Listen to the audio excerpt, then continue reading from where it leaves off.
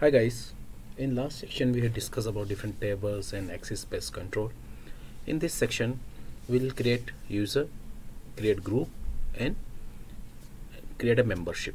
So you want to see the table, just go to our blog application, click database administration. You see there different tables are there. Authorization table, auth user, auth group, auth membership. When you click auth user, you find there is no record is there because there is no user we have created till now. So what we'll do, first we'll create a user. So I'm using our blog application which we created previously. Now to create a user, just click and sign up. So these are built-in feature provided by web2py. So create any user like Ramesh Kumar, email just provide r.k@gmail.com, password just choose your password,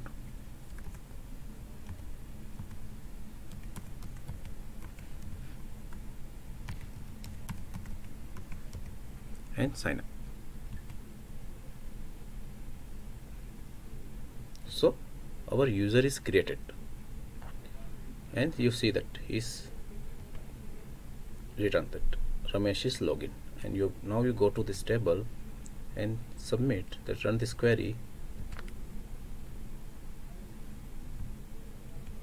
You find the one user Ramesh is created with encrypted password. So this password admin cannot also access this password. Now what we'll do, we create one group for our blog application, like who can post the blog. So we create a group called blog poster.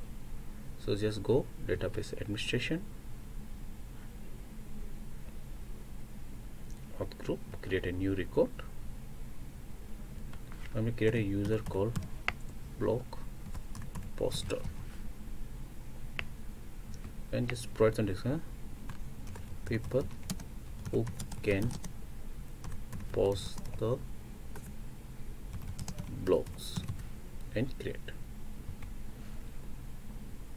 New record is created. Now you go design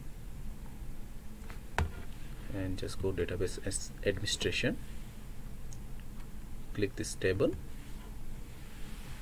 You see there's a new group is created, like user is already provided. Like any user you are creating, any new user you are creating, it will assign to user 1 and then one new group blog poster. Now what we'll do, we create a membership. So just this auth membership will create a connection between user and group. So click new record. Now we'll select Ramesh and assign to blog poster. Okay, submit. Now we'll go this table, row inserted. See, so the user Ramesh is user also, and he's having the blog poster access who can post the blog. So in next section we'll discuss how we can use this user in coding fashion. Thank you.